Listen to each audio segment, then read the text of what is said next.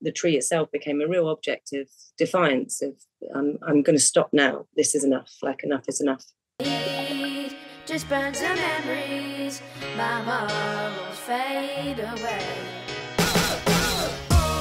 The Happy Man Tree campaign was a campaign to save a 150-year-old plane tree at the top of Lordship Road. It started with Kay and Pete. They found out that it was going to be due to be felled due to an extensive redevelopment project. As they started to create signs, more people came along and more people joined, and suddenly it took on a life of its own, and it became this huge campaign that really was about a kind of grassroots community getting behind a development that they didn't really have much say or control over, but they could have some say over this tree.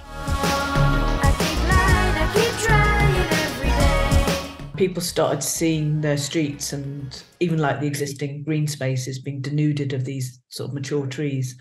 So people were starting to notice, but because this tree was so magnificent, towering buildings, towering all the other trees, and it was on the pavement, so people could see that it provided shade. It was pretty monumental, and it was a street tree.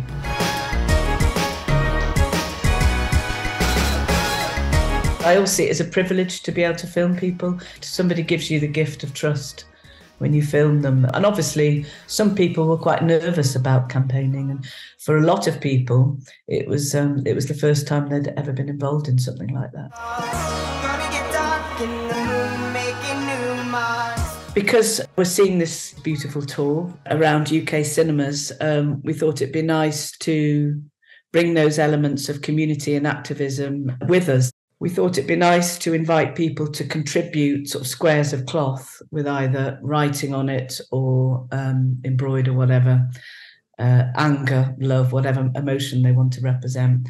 And we're going to sort of stitch them together.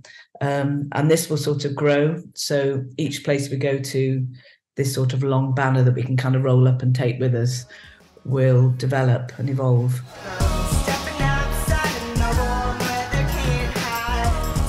There's an honesty to the filmmaking. It's not over-engineered, there's it really feels like something that is born out from within, and it sort of has its grandeur of that. And I think for me, it was just another way that the kind of magic of the tree and the campaign had just produced something fantastic again. And it feels like a kind of common theme, really, of the people involved, that when they make something, it tends to be pretty amazing.